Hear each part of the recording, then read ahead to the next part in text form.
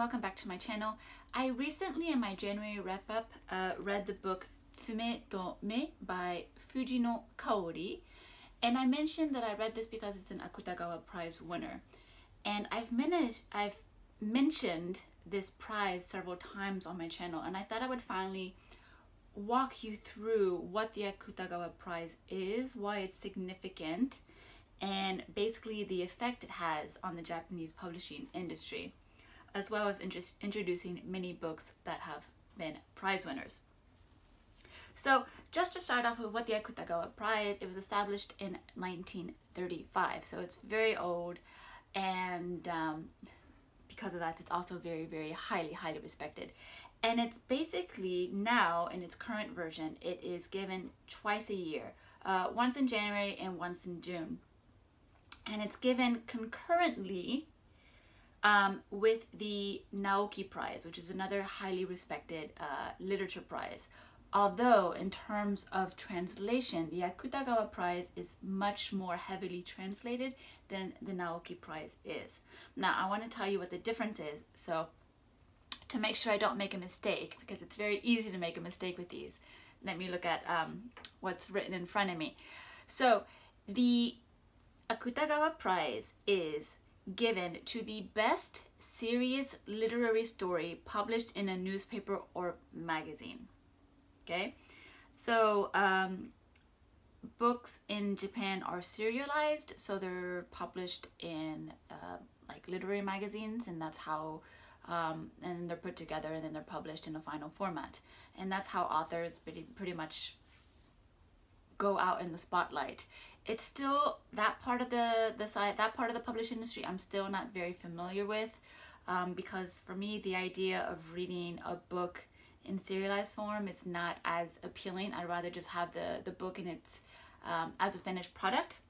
But in general, that's how the Japanese publishing industry works.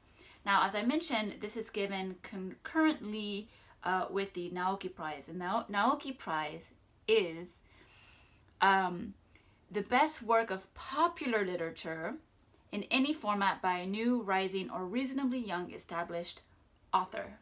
So Akutagawa Prize is definitely what we would term serious literature. So it goes on very heavy social aspects, has some social commentary on Japanese issues, along with having a very heavy sense of literariness, basically. And it's given to a new or given to a rising author. So maybe someone who has already kind of published something, but is still very young in their career. Unlike the Naoki Prize, which again is popular format.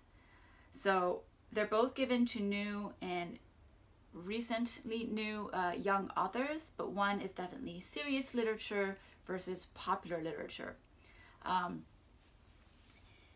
And for that, for me, the Akutagawa Prize is definitely fascinating, because that's the part where I get to really see the social commentary on Japanese everyday life that I don't really get to talk to people about. Like, people are aware it exists, but they're almost too afraid to put it into words. And I think with the the books that have won the Akutagawa Prize, you're able to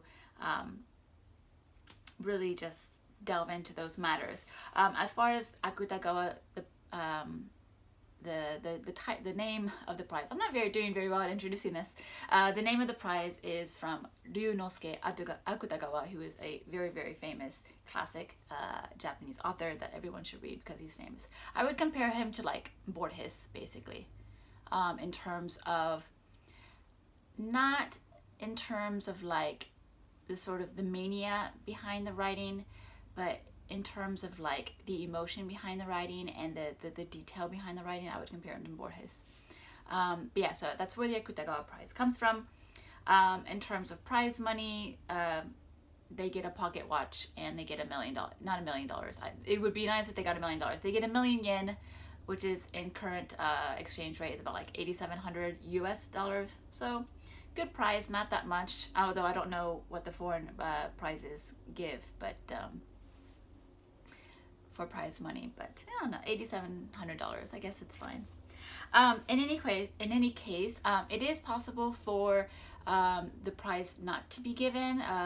There have been many gap years in the past, although the current trend these days, so back in the past, if they were debating between two authors, they would just not give the prize at all because it'd be too close to choose a winner. While these days, it's gotten to become more of a trend to, if there is such a close tie between two authors, just to give the prize to both authors. So there have been a few split prizes in recent editions of the Akutagawa Prize. So the first prize winner was in 1935, and that was Tatsuzo Ishikawa's book called Sobo. And I have to admit, I don't know what that title means.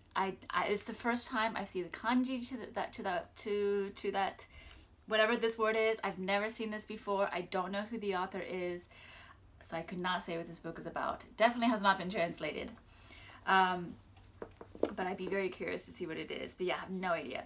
The latest winner from 2021 for the 166th Akutagawa Prize was Bunji Tsunagawa's Black Box, which one's oh no, actually I looked that one up, and it seems to be a book talking about Japan within this current coronavirus pandemic situation.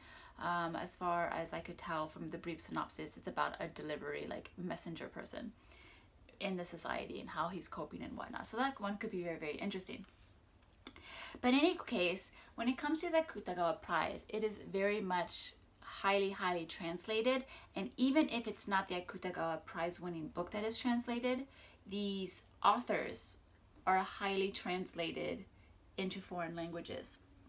So for books that I own, so basically I've read and own quite a few books of the actual Akutagawa Prize winning book, and then I've read and own books from the authors, and I split them into two different piles because of that. So I'm going to introduce you first to the books that I own that contain the actual Akutagawa Prize winning book, or novellas, since a lot of these are actually just like really long short stories.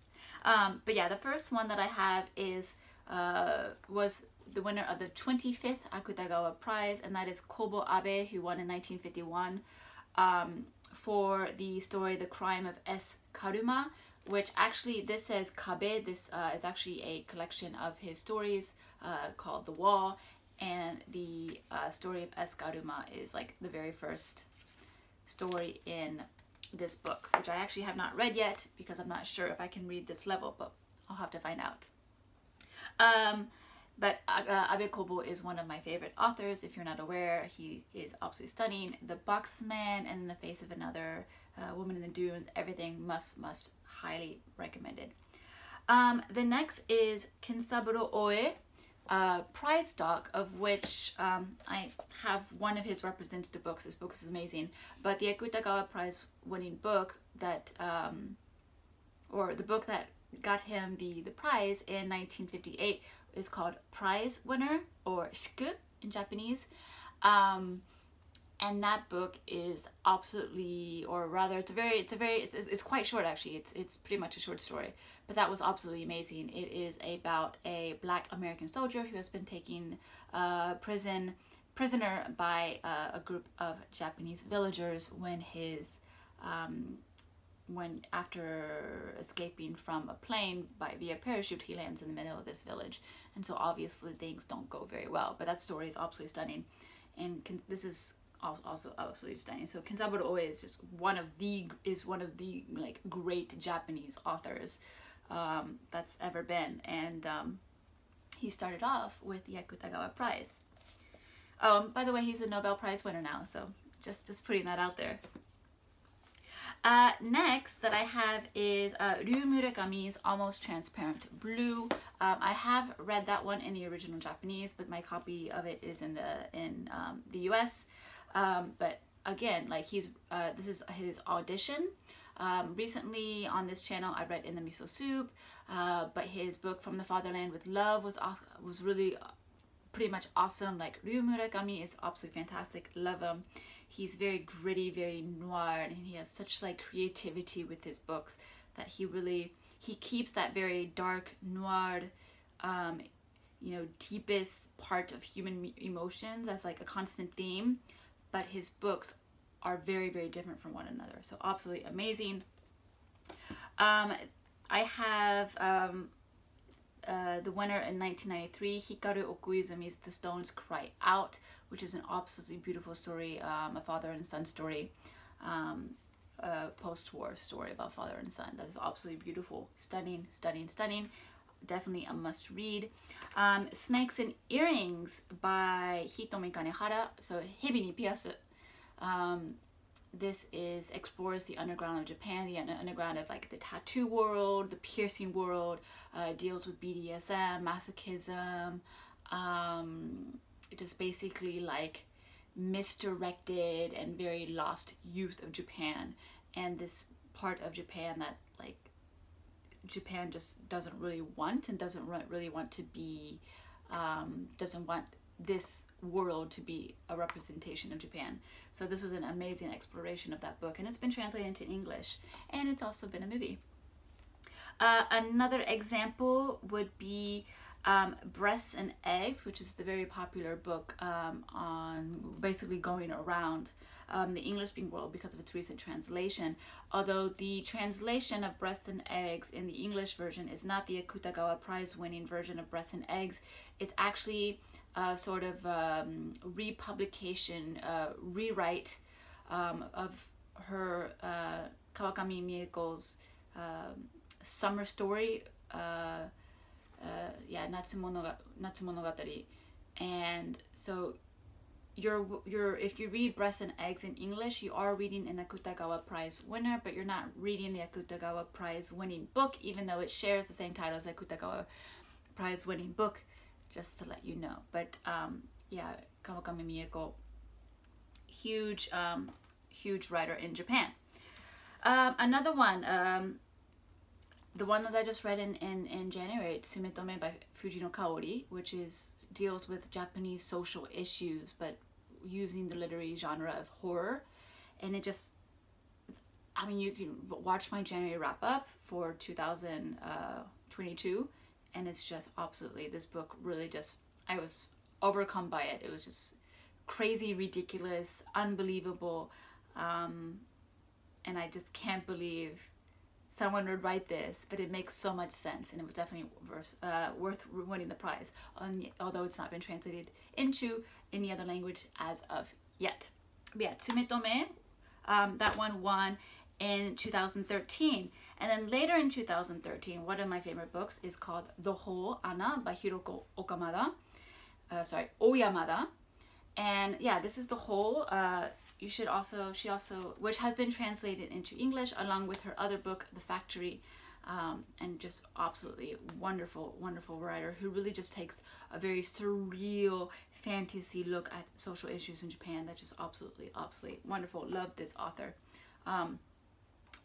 Can't praise this highly enough. Another book available in English, the 2014 winner, Tomaka Shibasaki, who wrote Spring Garden, who kind of looks at architecture in Japan and how it has sort of, it just talks about like the transience of people in a big city, how things are there at one moment and they're not there in the other moment. So this was, again, translated Akutagawa Prize winner. Next you have an untranslated book, the 2015 winner. It's a book I own, by Yukiko Motoya, and this is a book, I do not know how to read this. It is called Irui Kounin Tan. I don't know, my Japanese friends can't read this title either. I have not read this yet, and I don't remember what it's about because I bought it a few years ago, but it definitely sounded excited when I bought it. But yeah, just an example of an Akutagawa Prize winner that has not yet been translated. Next, the very, very famous 2016 winner, Konbini Ningen, or as known in English, Convenience Store Woman, about a woman who works in a convenience store in Japan, and basically her accepting the fact that what is considered monotony to the regular Japanese society, to her is a very comforting place. It's a place she wants to be, and she's struggling against a Japanese society that is trying to force her to become more normal, basically. But absolutely, absolutely adore this book. Konbini Ningen, Convenience Store Woman, absolutely deserving of winning the Akutagawa Prize. And then one of the later books that I have, although this one I have not finished reading yet, that is Murasaki no Skato no Onna by Imamura Natsuko, so The Woman in the Purple Skirt, also very popular on BookTube these days, because it was translated into English, I think about 2 years ago, or just last year it was published, perhaps. But yeah, just so you can see that, and this is just a small selection of the books that the Akutagawa Prize winning books that I actually own, but there's so much more.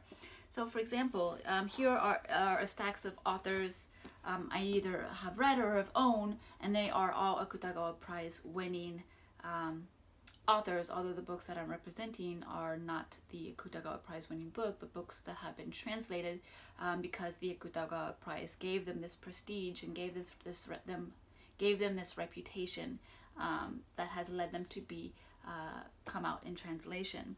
So for example, one of my favorite authors, Yasushi Inoue, I've recommended him a few times, although this book that I'm holding, that's called Shirobamba, although it has been translated into French, although not into English, but his other shorter books have definitely been translated, including the Akutagawa Prize winning one in 1949 called Bullfight. Togyu is the title in Japanese, but Bullfight.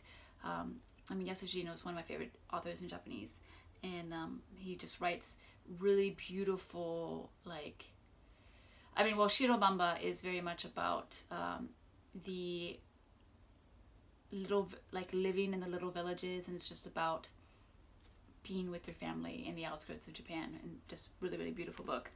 Another example would be Seicho Matsumoto, 1952, who writes mystery books.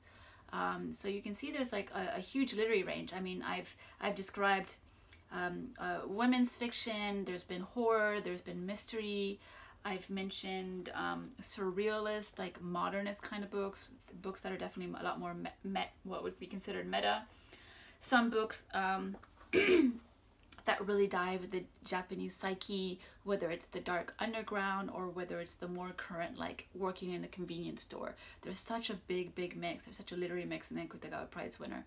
So every winner has been very different from the previous winner. So that's what I love about the Akutagawa Prize, because there's not really a formula. Like, I know people have gotten very much disappointed with foreign literary prizes because it seems like it's always the same kind of book winning, that you have to hit a sort of formula to be able to win, but not with the Akutagawa's Prize winner. They're very diverse books.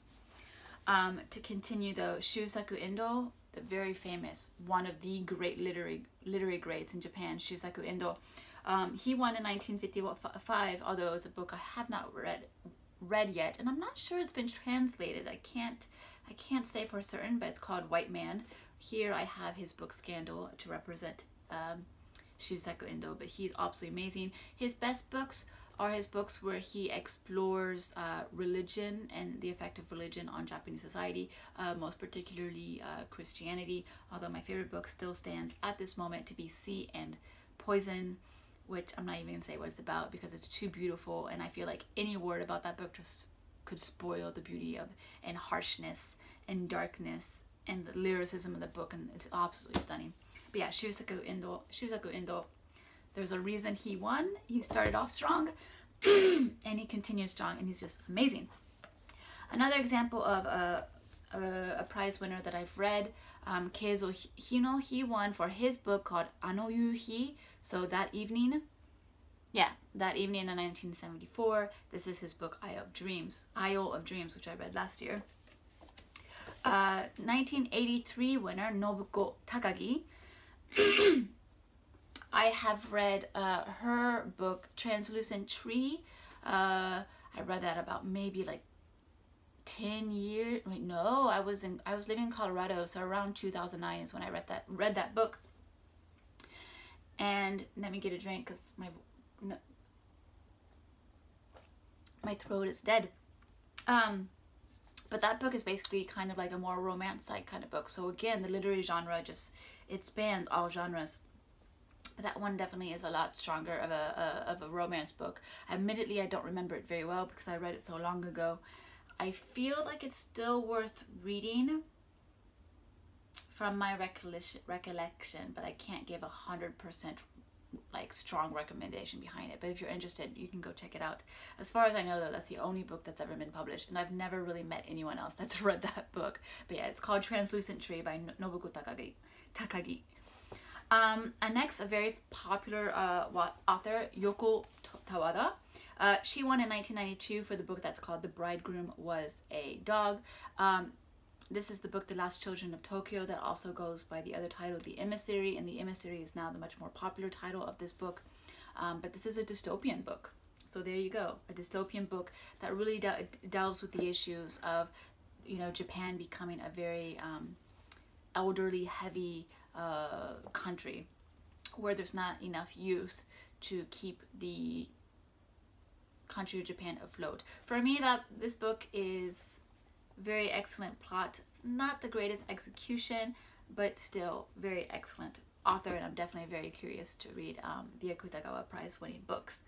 Risa Wataya is another really a new find for me, but I looked her up on the internet and I discovered that she had won the Akutagawa Prize, and I was absolutely shocked, but it made so much sense. This particular book is called Pauvre Chose, which the Japanese title is Kawaisou da ne. Yeah, Kawaisou da ne is the Japanese title for this book. And then in French it was translated as you poor thing, basically. And this explores like Japan versus Japanese American, like Japanese versus Japanese American, and the cultural differences between two people who seem to look alike and seem to come from the same culture, but because one was raised abroad, there's been a huge shift in sort of a way of thinking and the way of approaching things and doing things and just how you approach relationships and whatnot. So very, very clever. And she won for the book I Want to Kick You in the Back, called Kemuritai Senaka in Japanese, which I actually just looked at the bookstore, and I think I might be picking it up quite soon, at least to purchase. I don't know about reading, but at least to purchase. But it's like, it's just, I really liked this book that I just read, and I'm very excited to read more from her.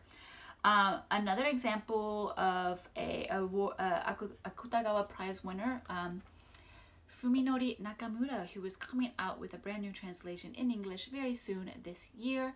I read in January this book called L'hiver dernier je me suis séparée de toi, which means last winter we parted. This book is translated into English, although his prize-winning book is called not that one. It's called The Boy in the Earth.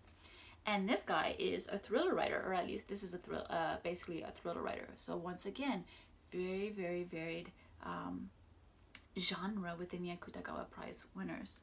So very, very excited about that one. Or I enjoyed that one. It's not my favorite. It was fun. I did kind of dislike. It's like a dislike kind of thing. Like I appreciated what he did, but for me, I was just like, But still, Akutagawa Prize winner, and if you like that, I mean, the guy writes really, really well. Next, not a childhood favorite, what's it called when people really like that people get that feeling when they're like, ooh, like comfort favorite? I don't know, there's a word I'm looking for, but I can't find it. But that is Kawakami Hiromi, or Hiromi Kawakami, who won for the book Hebi Ofumu, which once again, I was at the bookstore yesterday and I almost picked it up because it looks really interesting. This is her book, Soudain j'ai entendu la voix de l'eau. Suddenly I heard the sound of water, which the Japanese title is called Suisei. So not a direct translation in the Japanese. But yeah, like Kawakami Hiromi, many books have been translated into English by this author, and definitely a must pick up. Another author you should probably recognize is Yu Miri, who won in 1996. Her book Tokyo Umeno Station won basically the translator Morgan Giles won a prize for translating this book Tokyo Umeno Station. So it definitely made the rounds around the literary community.